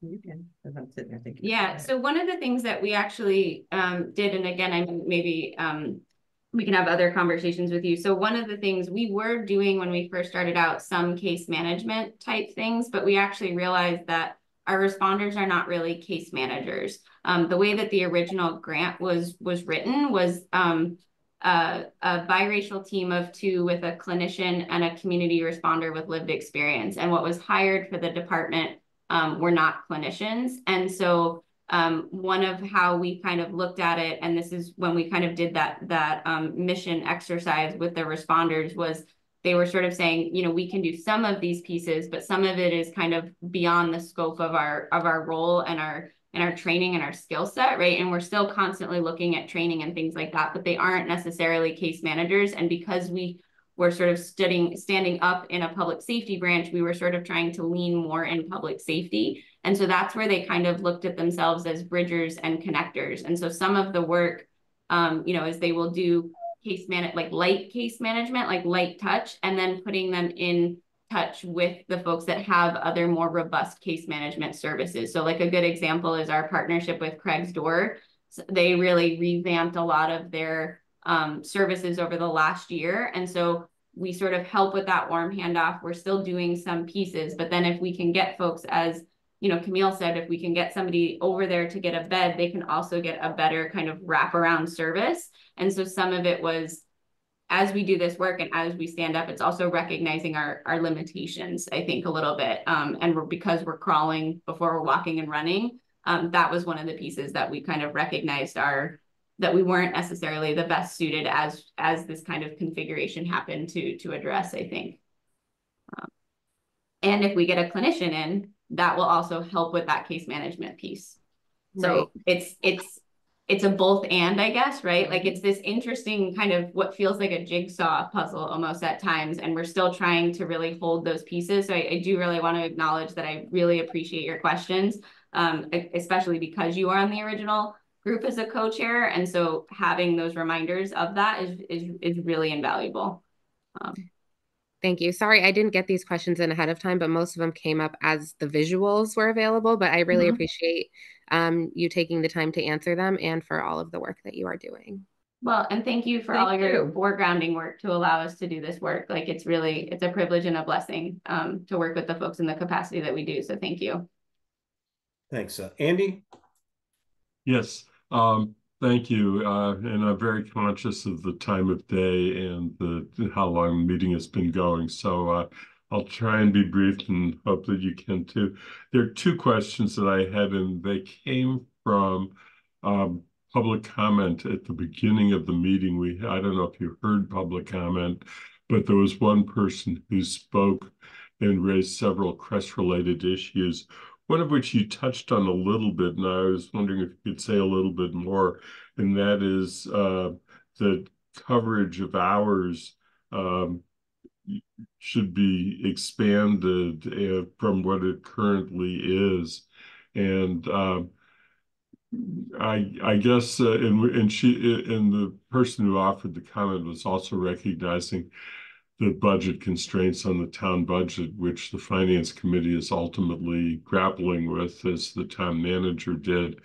But from a programmatic standpoint, you mentioned possibly expanding hours. What are the hours that you would expand to if you had that option? And what do you think the staffing implication would be if you were able to do that?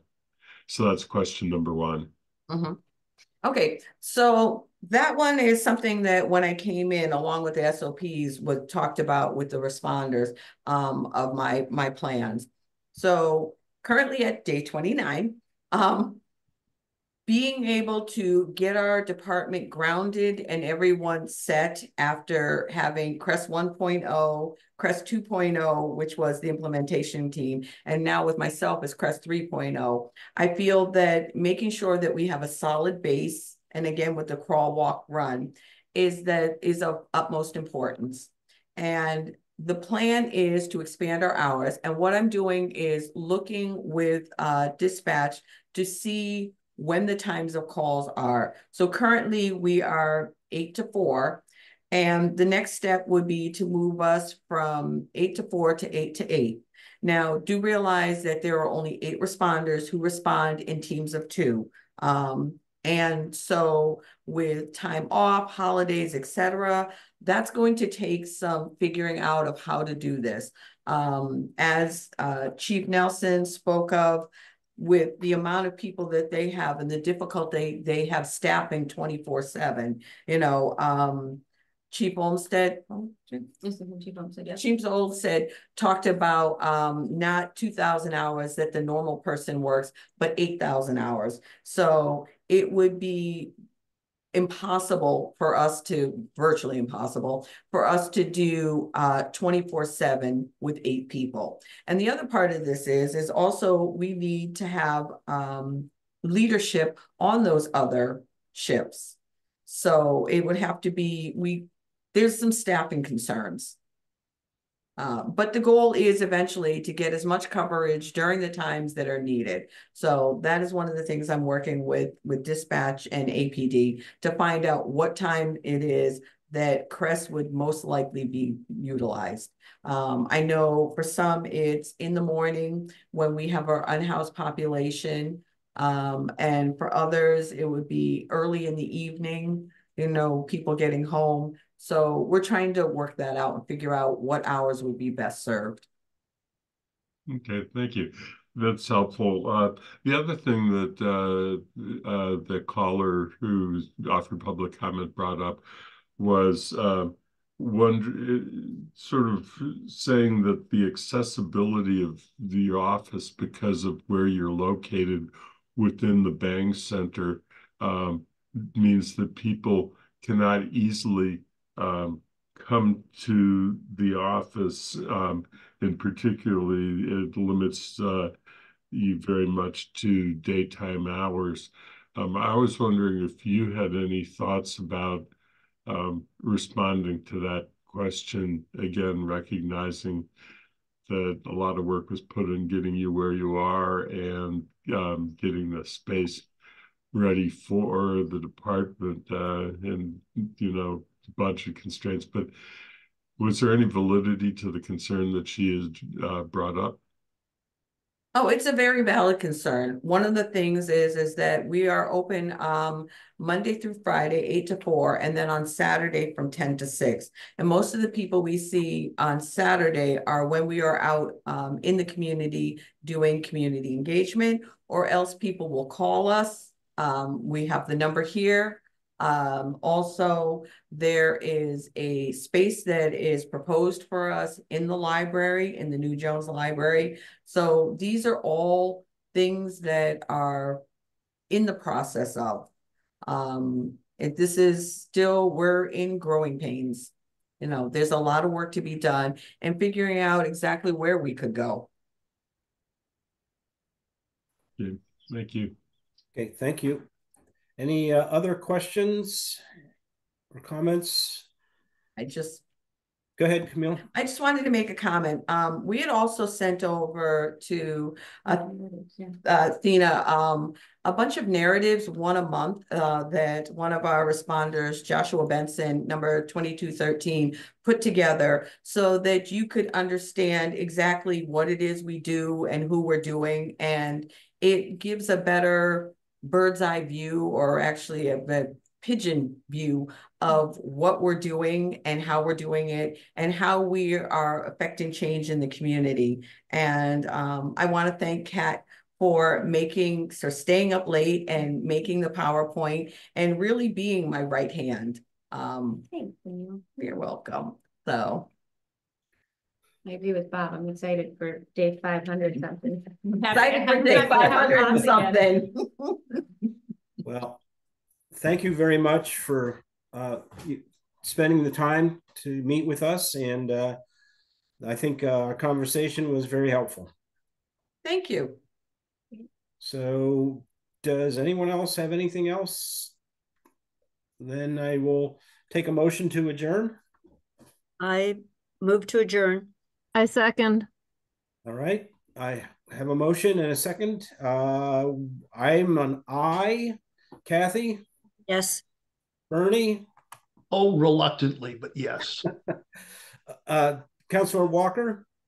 Yes. Andy? Yes. Councilor Haneke? Aye. Then it's unanimous. We're adjourned. Thanks, everyone.